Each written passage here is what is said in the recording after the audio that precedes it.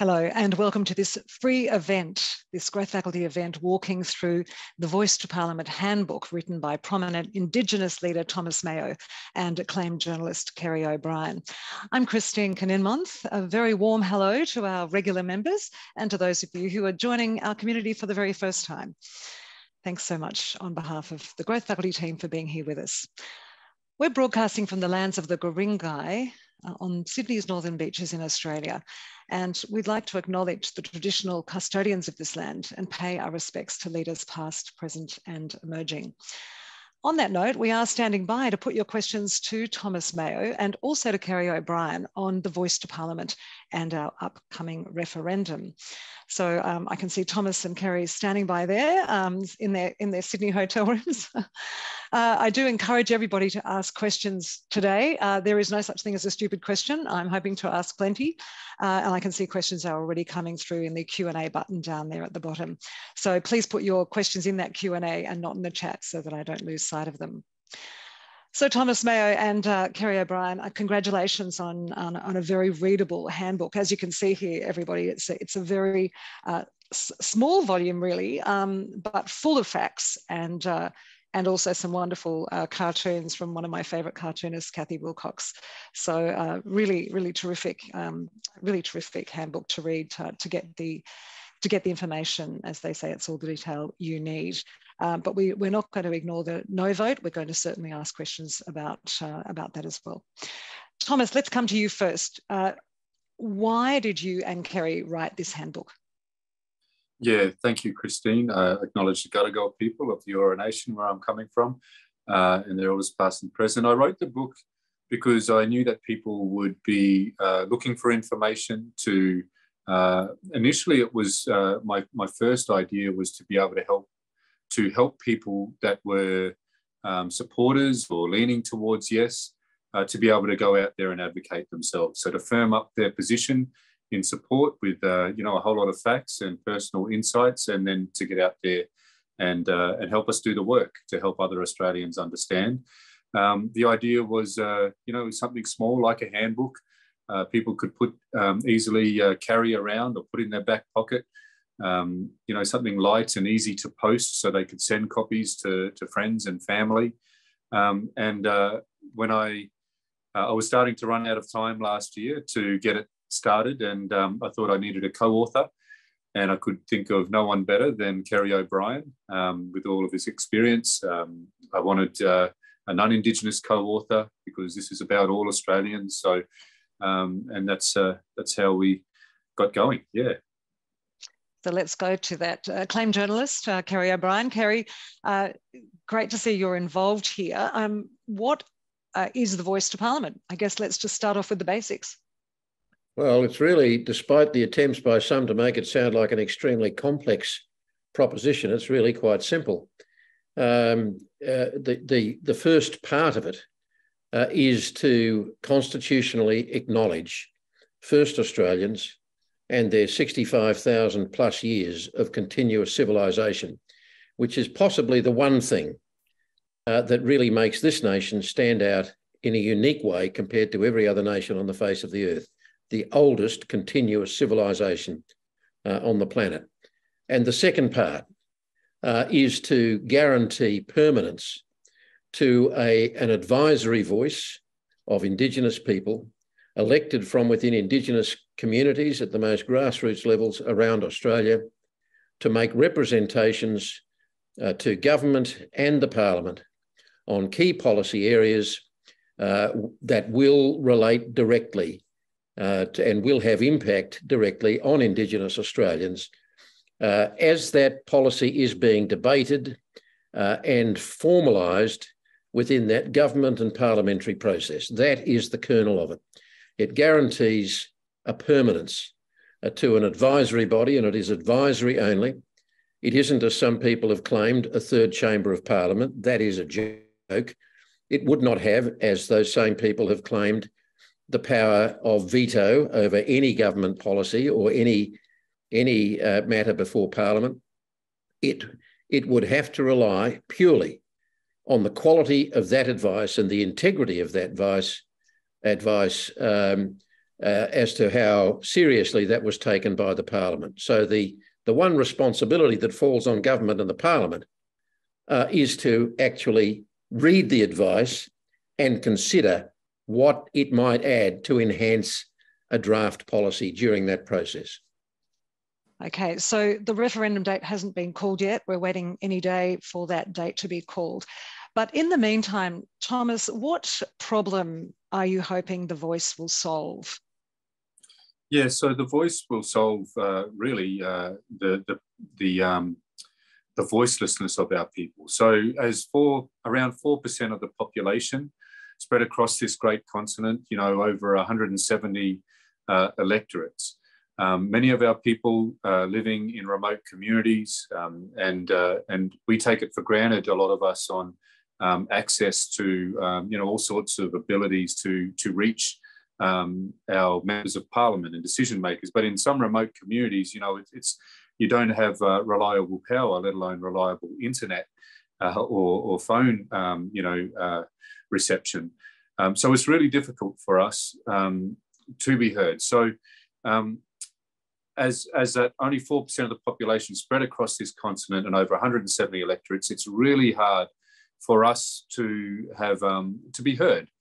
And what this does is it gives us the resources, the opportunity to come together through representatives that we choose to ensure access to the Parliament and the government to help shape policies and laws.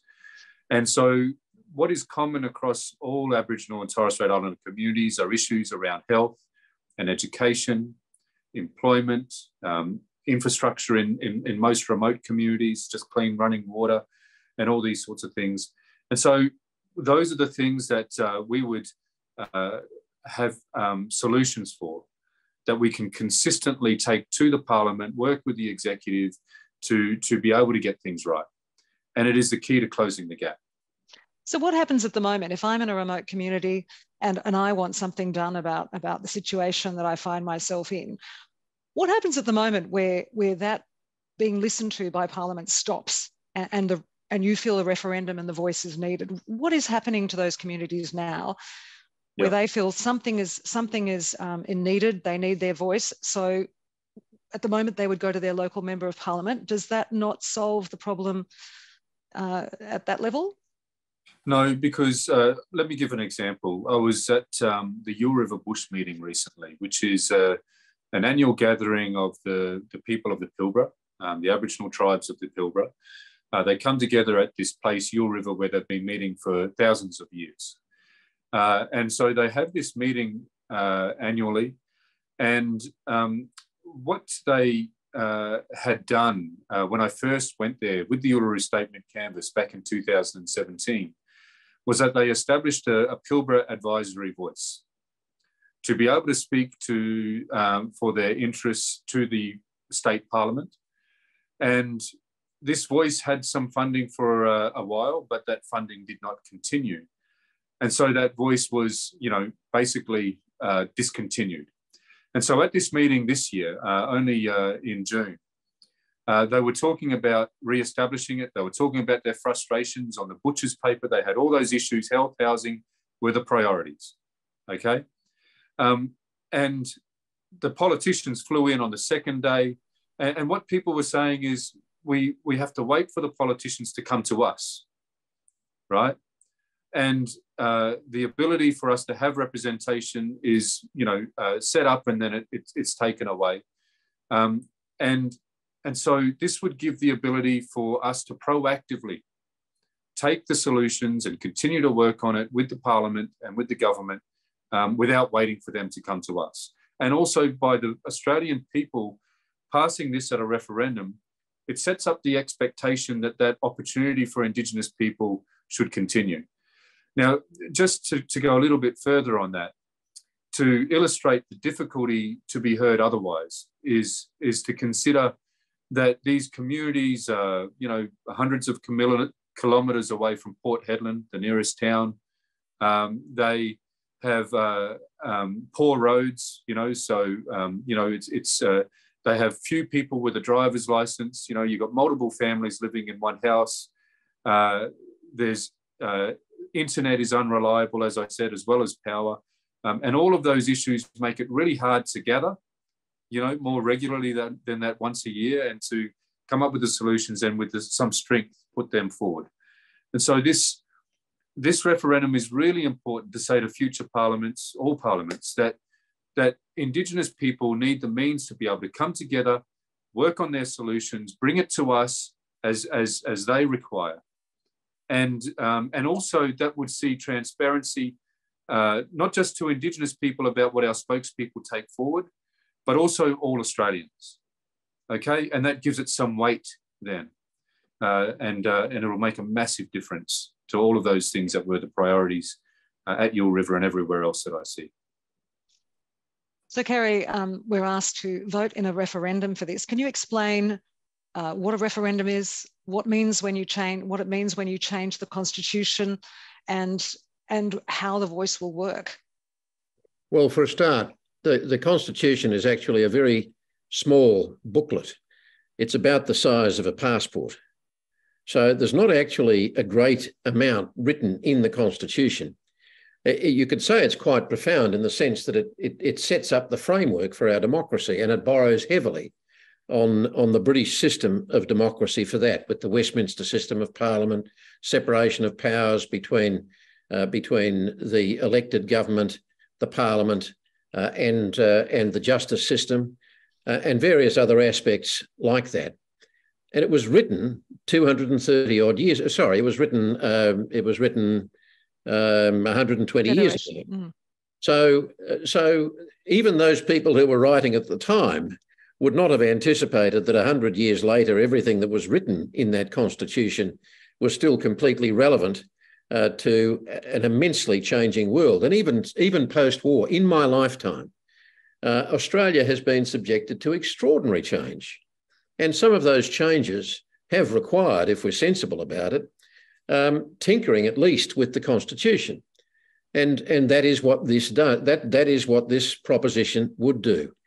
It would recognise, as a formal statement, it would recognise the unique place of First Australians in our history and in our social fabric. So to make any change to the Constitution, you have to have what is called a referendum. That referendum is enacted by an Act of Parliament, which has happened. The government, the opposition, the various independents, the Greens and so on have all debated the process, and a final set of words that's going to be put to the people later this year was voted on and approved by the Parliament. So then it's up to us, the people, to vote yes or no on that simple proposition, and it will require a national majority for the yes vote to get up, and it will require a majority of yes votes in 4 of the 6 states. So it's a double hurdle to get through. And so it's a pretty rigorous test, really. And what history has shown is that where you don't have bipartisanship, it's incredibly hard to get a referendum up. And in fact, only 8 referendums out of 44 have gone through as a yes.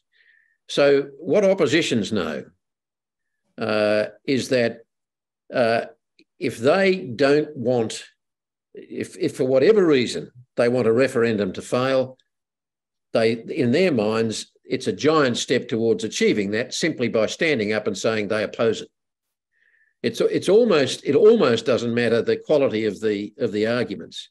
The mere act of an opposition, the parliamentary opposition, opposing a referendum,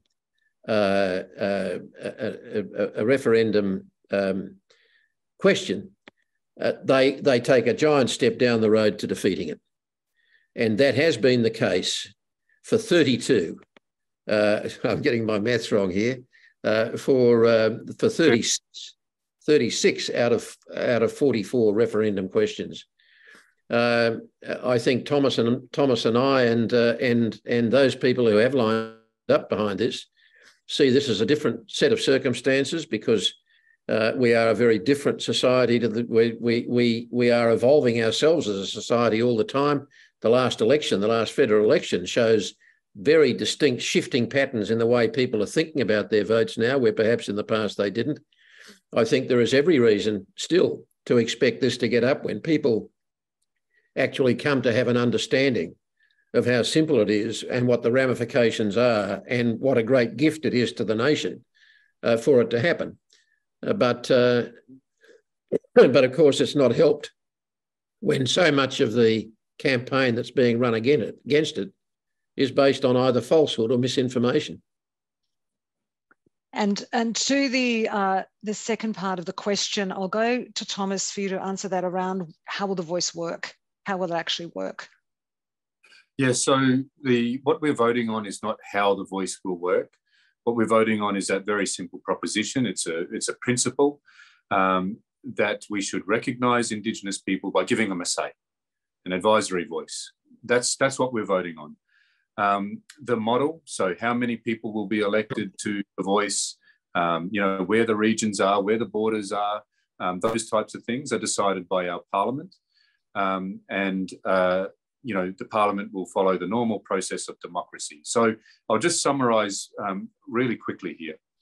The question that we are being asked here is if we should recognise Indigenous people by giving them a voice to make representations on matters that relate to us, okay, an advisory voice. When we answer yes to that, then the Parliament or the government consults with Indigenous people around the country about what the model will be. Then they take that to the parliamentary process. The broader Australian public gets to comment on it. And then the Parliament has its debate. The opposition, the crossbenchers, all the rest, independents, they'll join that debate and then they will decide what the model is. That model will be flexible. And that's the reason it needs to be flexible because these things need to evolve over time. What we're enshrining again is that principle and how it works will be able to improve over time. It's a very simple concept. It's how our constitution and government system works. And Christine, just tacked on to that, yeah. The real reason why it is important to give permanency to the concept and principle of a voice to Parliament is because if you look at the history, as we have done in the book, if you look at the history of previous attempts to actually have an Indigenous voice to Parliament, and I keep stressing, an advisory voice to Parliament, not a voice that dictates anything, but an advisory voice, is that every previous attempt has never lasted. The Whitlam government was the first government to establish a real Indigenous voice to Parliament after the 1967 referendum gave the federal government power to have an involvement in Indigenous affairs. The Whitlam government's model was a pretty simple one. It was 41 delegates elected from within Indigenous communities around Australia to represent them with an advisory voice. But when the Whitlam government went and the Fraser government came in, Malcolm Fraser changed that voice. He reduced the numbers, he narrowed the voting conditions. And then when he went and the Hawke government came in, they got rid of the Fraser model, and ultimately, it took them a while, but ultimately they introduced ATSIC, which was actually quite a substantial body, which actually achieved a lot of very positive things. It had some governance issues and it had its critics. John Howard saw it as he called it, a black parliament. He'd voted against it in opposition. So the Hawke and Keating governments go, the Howard government comes in, he acts as ATSIC. He doesn't replace it with another voice at all. He disperses Indigenous responsibilities through the departments. So Indigenous people don't have a direct voice on policy. And then there's been this checkerboard ever since. Every time a government comes in, you get another change. So there's been no chance for a voice to Parliament to actually grow and evolve, as Thomas has said, and to mature, to be changed here and there, to improve it as it goes. And this is the story of practically every other institution that has become important in this nation. It takes time for something to develop and become truly effective. And the business about well, why isn't the detail written into the Constitution? As I said, the Constitution is a document about the size of a passport. And as one, for instance, of how it works and how it doesn't work, in the original Constitution, the High Court was established as a part of the fabric of government. But the Constitution didn't say how the High Court should be constituted. It didn't say how many judges there should be. That was decided by the Parliament and took them 2 years of debate to determine what the High Court would be. And in fact, on the first High Court, the first Prime Minister of Australia was put on it. So that basically, it ignored the principles of separation of powers. That was changed. It wasn't changed through the Constitution, it was changed through the Parliament. So those are the two, the Constitution sets up the dot point principles that enshrine that enclose or enfold our system of democracy. It is up to government and Parliament to fill in the gaps and provide the detail. Yeah, it's one of those things where we were actually saying earlier about how everybody should have a copy of the Constitution, because when you see that little tiny document, and in taxes, with taxes, it says the government has the right to collect taxes. And then, of course, parliaments subsequently have decided, what that might be, as, for example, the GST. And believe me, it's a very long piece of legislation now, Christine, with volumes many volumes over the decades. And I think people would be surprised when they see the Constitution, because I think people do expect it to be volumes and volumes of detail, in which it's not. We have a lot of questions coming through, and that's marvellous. Thank you, everyone. So let's get to a few of those, and please do vote up the ones that you would like me to ask, because when we do get so many questions, for me to be scrolling through, it's much more helpful if you scroll through and choose the ones you want me to ask. So let's go to you, Thomas. 4% of Australians are Aboriginal. 4% of federal politicians identify as Aboriginal. How can it be said Aboriginal people are not represented in government? Yeah, it is a good question. The Indigenous members of Parliament represent their electorates, not Indigenous people. They also represent their political parties, and so therefore they're loyal to what their party policy is. An Indigenous voice is very different. It will focus on improving policies around health, education and employment and those types of things. Also, we don't know how many Indigenous people will be elected to Parliament the next time around. So an Indigenous voice, again, is about consistency, to see that we're able to speak to matters relating to us going forward, regardless of how many are elected. Mark's question's getting a lot of votes up. Kerry, we'll go to you. There has been a lot reported in print media about the payment of compensation as yet of an unknown amount. Will this be true? There's no relationship to the voice. I mean, the bottom line is that we can expect an advisory voice to Parliament, which would be handpicked from within Indigenous communities to represent them and to be their voice and to reflect their knowledge, their understanding, their cultural understanding, their understanding of what is needed in their communities and what will work in their communities. And hopefully they might ultimately be a part of the process of delivering a more relevant policy, which leads to closing the gap. But you can absolutely expect that this body will be focused on improving conditions in various communities. But even if there was a matter of compensation, even if in one instance an Indigenous the voice suggested compensation for something, and I can't see the circumstance in they would, I think, but even if it did, it's up to the government and the Parliament to determine whether they believe that's relevant or not. So regardless of what advice this body gives, regardless of what advice the body gives, it will only be worth its capacity to persuade government and the Parliament, not just the government, not just the Parliament, but a combination of government and the Parliament, that advice is sound. The business of compensation, if it comes up at all, would come up through treaty. And that's a process that's going to take a very, very long time. And a treaty can only happen if all parties to the discussions on a treaty actually sign a document that they've agreed on. So much of this is utterly theoretical. But of course, if you want this to fail, you're going to go trawling through the whole landscape of possibilities. You're going to bring up the things that you think might most cause fear in people or indecision or confusion in people and hope that some of it sticks. That's how referendums traditionally get defeated. And if you before this actual campaign had begun, if you had wanted to know how it was going to be run on the no side, all you had to do was go back and look at the way the referendum on the Republic was run 20 odd years ago. Exactly the same template. Create division, create confusion, sow the seeds with misinformation. And what was the slogan of the Republic referendum? If you don't know, vote no. You know, yeah, well, yeah. We want to be, this is the Thomas, model.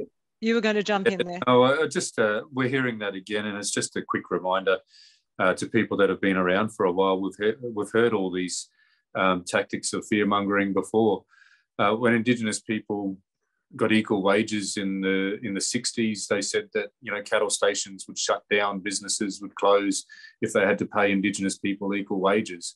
When Mabo was successful in a native title case and then through WIC, they were saying that people would lose their backyards and lose their farms. None of these things happened.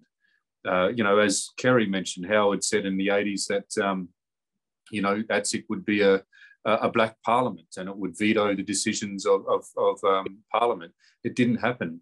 It's the same with this. As Kerry stressed, it's an advisory voice. The parliament still is supreme and decides all things about laws and funding.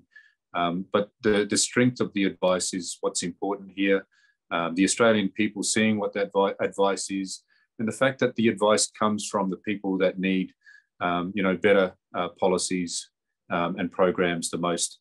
That is what gives it its strength. Nevertheless, as Kerry was saying, referendums very, very hard to get up. As he was saying, majority of states have to vote yes. Majority of Australians have to vote yes for it to succeed. Mandy has asked the question, if the no vote succeeds, what does that mean for Indigenous people and Australia's standing globally? Thomas, I'll come to you for that. It's something that I think about every day. I really believe that we can win. I'm confident of that. I'm confident, I have great faith in the Australian people and their sense of fairness, and that they won't be, have the wool pulled over their eyes by this scare campaign. But if we lose, it'll have massive detrimental impact on Indigenous peoples. If you could just imagine being told, from this generous invitation, a modest proposal just to listen to us and recognise that we've been here all along, and for 60,000 years before federation of this nation.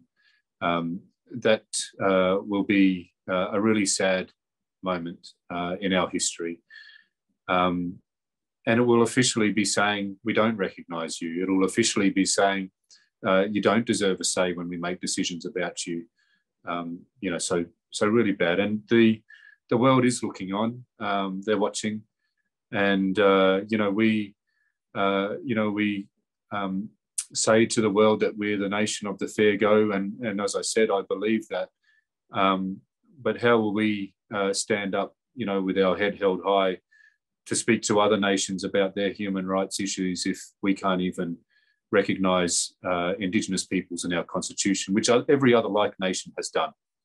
So we're behind. It's about us catching up. Jonathan has asked, and this is a good follow-up question to that, Thomas. He says, as a non-Indigenous person who is desperate to understand this matter fully, why are there so many Indigenous people, including community leaders and politicians, who are against the voice? Yeah, another great question. The answer is this. It is a small amount compared to the amount of Indigenous people that are saying yes. I just want to make that clear first. But we're not homogenous. Of course, we're going to have different opinions. that come from our different experiences and perspectives. And so that's normal. At Uluru itself, when the big Uluru Convention was held, there were 270 representatives from the 13 three-day regional dialogues that were held in the months leading up to that moment on the 26th of May 2017. About 20 Indigenous people walked out on the second of 3 days at Uluru. They had a different set of opinions. You know, Senator Thorpe was one of them. And they couldn't convince the great majority of us of what they were saying. On the third and final morning, we continued the hard work of trying to reach a consensus, because it is hard work to reach a consensus. You do need to listen to each other and respect each other's opinions and practice reciprocity, all of those things. And on the 26th of May, that morning, the final morning, we endorsed the Uluru Statement from the heart with standing acclamation and tears of joy and hope. So an overwhelming consensus to call for the establishment of a First Nations voice enshrined in the Constitution. And so I hope that that will give you confidence, you know, that this process, I think if it was run again with, more resources and more Indigenous people involved, it would find the same result, because, you know, as Kerry talked about and as the book shows, there's a history of that informs this call, and it's good sense. But also, to add to your confidence, is that there's been multiple polls done. The last one was several months ago now, and it was a sample of around 800,000 people, which is a considerable sample. It's not actually a small sample for that population compared to other political polls. And all of those polls are indicating over 80% support. And I'm confident that it would be up to 90 or more % of Indigenous people are voting yes to this now, because we've just done so much work in communities to inform them, since we've had some resources to get out there and do that more recently. So be confident. Nevertheless, the point being made about these community leaders and politicians, so someone like a Warren Mundine, Senator Little, others, these people are prominent and making their views known. They're entitled to their views. Confusing.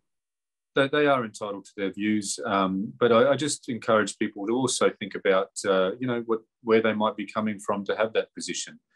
Senator Thorpe and Senator Price are both politicians that represent, Price certainly, the front bench of the coalition is bound to that position. But there's also many Liberals that support this, Bridget Archer, Julian Lisa, former Nationals, Andrew G.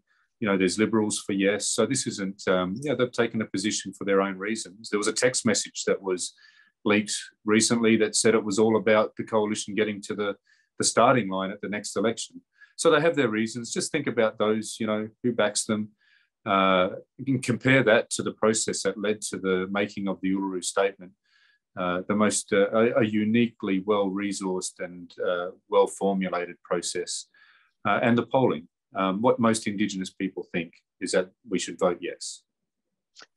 Okay, so someone anonymous but voted up a lot has asked, I want Indigenous Australians to be identified in the Australian Constitution as the first people in Australia, but am uncertain about the voice.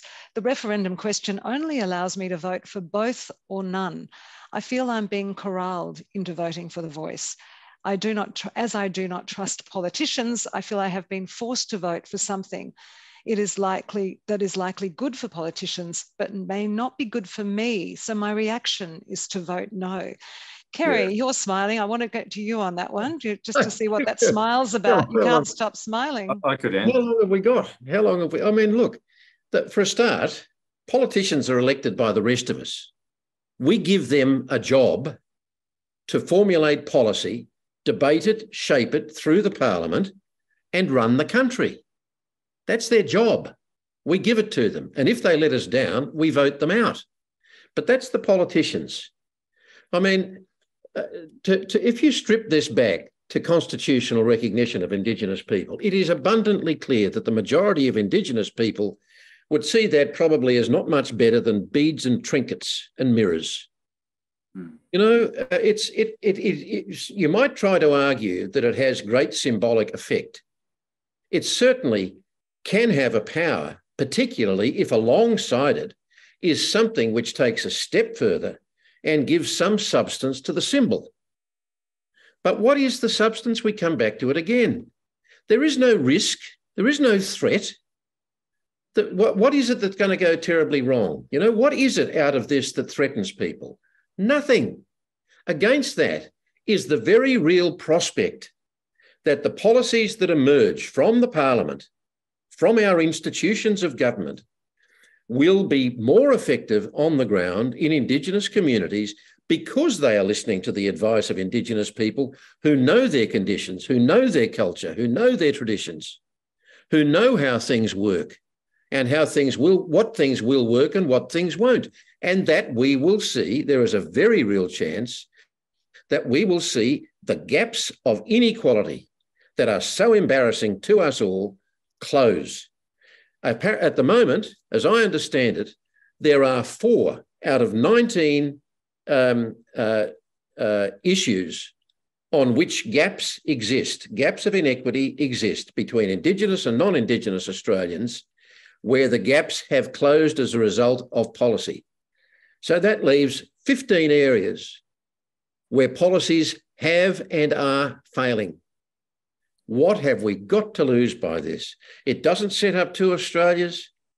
You know, it doesn't create special privileges for Indigenous people. On the contrary, it is trying to create a more equal playing ground for us all so we can actually feel we are genuinely one united nation that reflects our original culture, our original custodians with their continuous civilization, their long continuous civilization, the rule book that we embrace through our constitution, which we borrowed substantially from Britain, which is the foundation of our democracy, and the multinational nation that we now are as a result of those many nations of immigrants who have come here, particularly since the post-war years, to create a rich combination of things which we now have an opportunity to turn into one whole narrative. Noel Pearson has talked about this eloquently. He's absolutely nailed it. That's what this comes down to. It is an immense opportunity for us to genuinely present ourselves, see ourselves, and present our face to the world as a united nation, with a unity of purpose. Could I just add, please, Christine? This is the form of recognition that Indigenous people have asked for. And I think that's very important, that those to be recognised have said that we want to be recognised with more than just symbolism, but if you recognise us, we want you to hear us, you know, and for all the reasons we've already talked about. That's more than symbolic. It's about greater fairness, and it'll get better outcomes. And it'll save money as well. You know, it'll save taxpayer dollars because we'll get better outcomes for every cent that is spent, but we'll also save lives, you know, because we're talking about real lives here when we're talking about those gaps that Kerry mentioned. Nevertheless, I guess you've got to get 97% of the population over the line to have this work. And picking up on that last little 51%. piece. 51%. Sorry, 51%. Sorry, yes. I guess 97% of the population have to vote. Well, 100% of the population have to vote. Anyway, you know what I mean. But you need to get the 97% who are not Indigenous to majority vote. And I'm picking up on that little piece that was in that last question around it might not be good for me, so my tendency is to vote no. How do you get across this idea that, and I know you're very passionate, Kerry, about, you know, it's not going to hurt anybody, but the No campaign very much talking about the idea that it's risky. There are some talk about, you know, there is no boundaries to what this covers. There's sort of no fences around it. And they've even said in the No fence campaign. Yeah, Christine, there's a huge fence around it. And that fence is that it does nothing to subvert the power and authority of the Parliament. The decision-making process begins, it ends with the Parliament.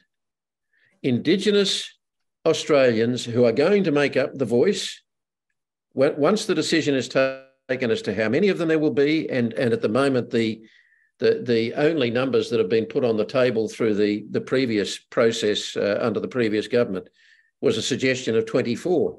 But whether it's 24 or 34 or 40, the bottom line is the only power they will have will be the quality of their advice and whatever moral and political authority they can bring to the Parliament, because they will have been created through an expression of support by the nation. That's the sum total of what they have. All power in the end will reside with the Parliament and the government. No one can get away from that. I mean, there are if you actually look at the pattern of the criticisms that are coming, practically all of them are designed to incite fear and indecision and division. I mean, where are their positive arguments? Where are their alternatives? Because if there is one thing that is irrefutable, it is that what is existing now has failed. So if we're just saying more of the same, then our arguments are bankrupt. So where are the positive alternatives?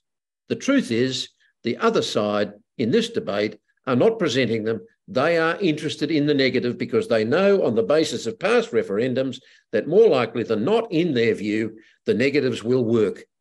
Now, are we really going to decide the future of the relationship between Indigenous and non-Indigenous Australians on the basis of a grab bag of negatives? We do have a lot of questions. I'm going to go through them quickly and see if we can get through a few. I've only got a few minutes left. So Gareth has asked, isn't the NIAA responsible for proactively communicating the needs of Indigenous Australians with the federal government?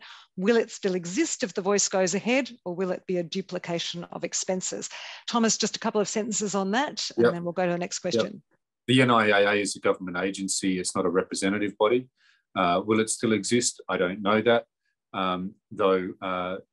So it's simple as that. It's a government agency. It's not a representative body. Its work would be better, more effective if it was guided by people from communities through this voice. Okay. So next one to you, Kerry. My concern is that this would add a racial element to a constitution that explicitly does not refer to or mention race. No one group of citizens should be given any special treatment in the Constitution based on race, contrary to the entire concept of democracy. Can you answer that one in a couple of sentences? Well, for a start, we are one race. We are the human race. Wherever we are on the planet, we are the human race. We might talk about different ethnic groups. We might talk about different demographic groups, but we are one race. But we can talk about prejudice. And no recognisable group of people in this country has been more exposed to prejudice than Indigenous Australians, who had this country for 65,000 plus years and essentially had it taken from them.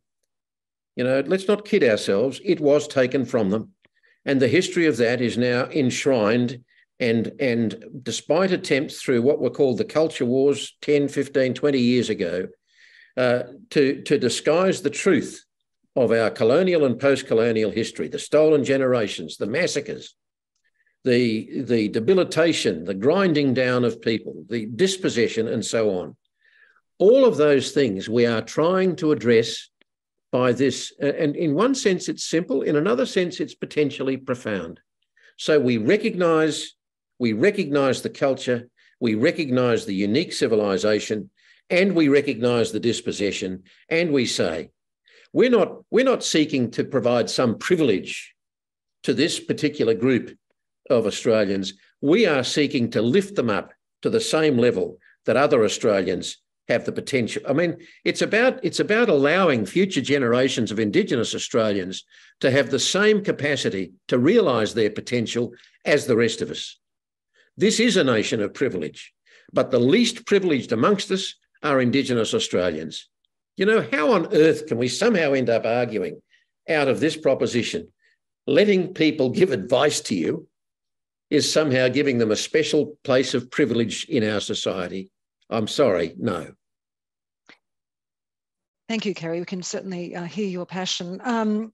So Jeff has asked, up to date, the No camp has been more effective. The No camp has been more effective in spreading their messages, many of which appear to be clearly misleading and incorrect. The Yes camp seems to be talking mainly to those who already are likely to vote yes. Do you agree, Thomas? And what is the plan to reverse this? I know you said before we came on that you will not stop until the referendum date. Yeah, so, fear and confusion is much easier. So that makes it more difficult for us. And Kerry has described that is the normal strategy in a referendum no campaign. For us, what we need is for all of you to support us, and it's not just preaching to the converted. We need the converted, those that are supporters, to get out there and help us to do the work. I would love it for everybody on here that is a supporter to systematically work through a list of everybody that you can possibly influence, have a respectful discussion with them, help them to understand that all we're voting on here is recognition and an advisory voice for Indigenous people that will improve the lives of our people that are so marginalised at the moment. It's that simple. Have those conversations now. Revisit it soon. Don't call people racist if they don't agree to it. Acknowledge the differences of opinions and just give them something to think about. Yes23.com.au is the website for the campaign. We're door knocking. We've got over 20,000 volunteers, train stations. Please join as a volunteer through that website. We need to have those conversations with the people directly. Around 40% of Australians, we're told, haven't even thought about this, haven't even heard about it, or are undecided. That's an opportunity for us to get out there and speak with them. Also, visibility. Help us by wearing shirts, getting the badges. Yes23 shop has all of that, so please get on there. And that is how we reach the Australian people. And I know they're fair-minded. Once they have the truth, once they hear from you and you say, I'm voting yes, I'd like you to, because it's safe and it's meaningful, you'll be surprised how many come over with you. Kerry, final words from you for the people watching today. Plenty of them business people and entrepreneurs, plus a very wide range. We've got a lot of people on. Look, I just think that the arguments that we've talked about today and the logic that sits behind this proposition, this referendum, that it's not that difficult to understand if you're prepared to make the effort. We have heard anecdotally many times since the book first hit the bookshops. There are now something like 70,000 copies in circulation. And we just keep hearing again and again people who pass the book on after they've read it to say an uncle or a parent or a grandparent who had been expressing no or expressing reservations. And those people read the book and they come back and they say, now I understand, I've changed my view. Now, that's just one small illustration of the power of the word. If people are prepared to take a responsibility to just, for instance, within your own family circle, within your workplace, amongst your wider circle of friends, educate yourself so you've got a clear understanding. And then when people say, why are you voting yes, you can tell them. And I think you'll be surprised at how many people's view opens up once they get the facts. So I think for anyone who is now convinced about the virtue of voting yes, for heaven's sake, spread the word, because you're going to feel a whole lot better on referendum day. Thank you so much. And look, there's a lot of positive comments coming through on the chat. Everyone saying many thanks. Well, they can feel your passion. They really thought that was an excellent presentation. So thank you so much. I've been talking to Thomas Mayo and Kerry O'Brien, who are authors of the Voice to Parliament Handbook. All the detail you need. Wonderful book, not very big, very light to send, as they were saying, and I think it retails for under $20. So a big thank you to Thomas Mayo. Thank you, Thomas. Thank you. Best of luck with all your campaigning. And Kerry O'Brien, to you, thank you very much. Good luck with the book, and appreciate you coming on today. Thank you.